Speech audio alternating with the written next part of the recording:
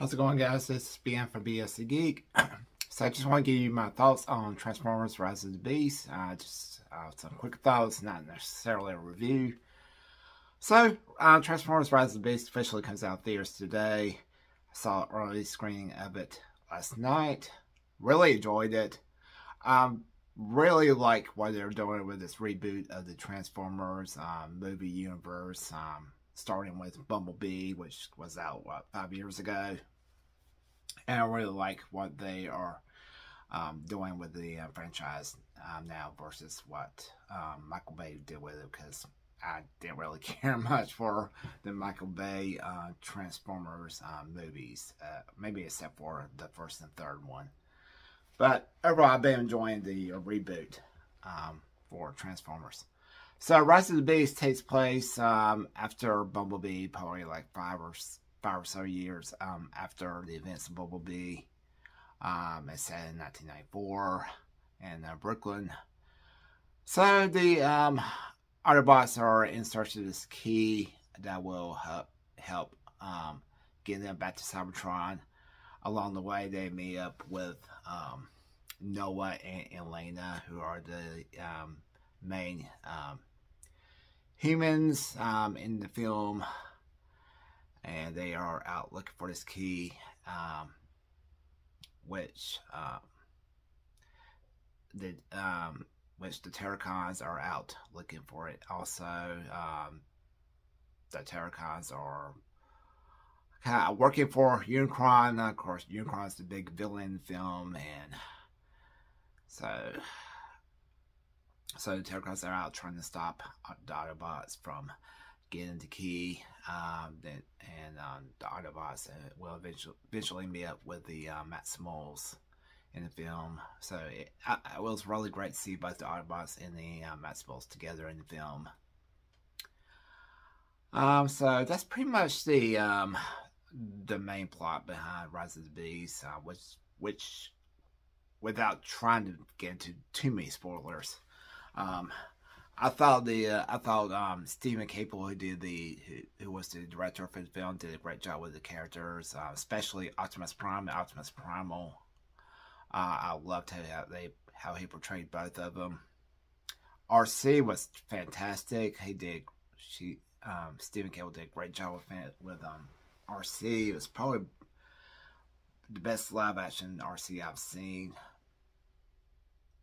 Bumblebee didn't do that much in the movie, but I mean, I think he was really good for what he did. Mirage and Wheeljack, I think could have done better. They could have done better with Wheeljack and Mirage.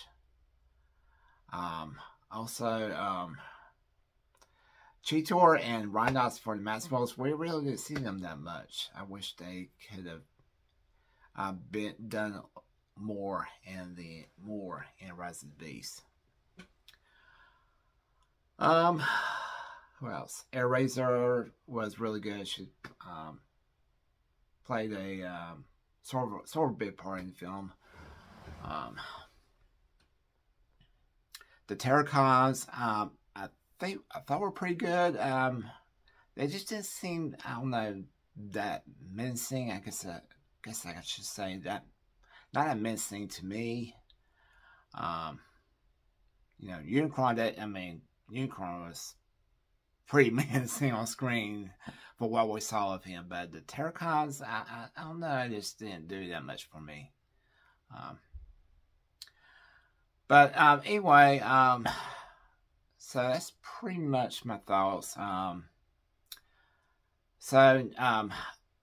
Going to the end of the film, there you'll see Noah will end up playing a bigger part of the Transformers film going forward. You'll see that towards the end. I don't want to again get into spoilers and say what happened, but it will play a big part going forward into what happens next with the Transformers.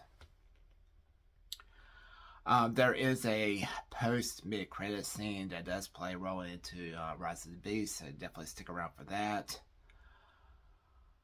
And overall, I would give this film probably, I would say a B. If I were grading this, I would give it a B. I mean, there's a few things I didn't really care much for, but overall, I enjoyed it. So it's definitely worth going to see it in the theaters. So definitely go check out in theaters if you are thinking about going to see it.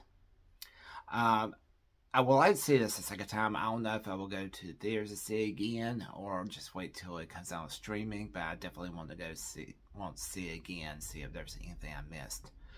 So that is my thoughts for Transformers: Rise of the Beast. If you have seen it, let me know what you thought of it down in the comments. And if you like my reaction to Transformers: Rise of the Beast, please give me a thumbs up. And if you're new to the channel, please remember to subscribe. And that will be it for my reaction for Rise of the Beast. I will see you guys next time.